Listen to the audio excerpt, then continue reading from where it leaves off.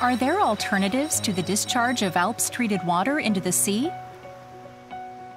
ALPS is a system to purify water from the Fukushima Daiichi nuclear power station to below the regulatory standards before the discharge into the sea. Prior to Japan's announcement that it had selected the discharge of ALPS-treated water into the sea as a disposal method, experts discussed and examined various options for over 6 years, including the following alternatives: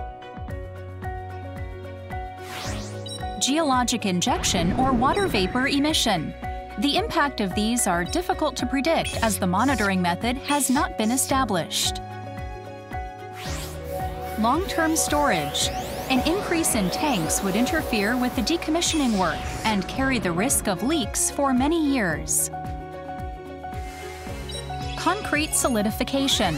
Radioactive substances might be released into the atmosphere as water containing tritium evaporates during solidification. As a result of these considerations, discharge into the sea was selected as it is the method already implemented at nuclear power plants worldwide. It is also the most reliable and responsible method, as the risks can be managed through monitoring in accordance with the IAEA safety standards. The IAEA has also assessed that there are no better alternatives than the discharge into the sea.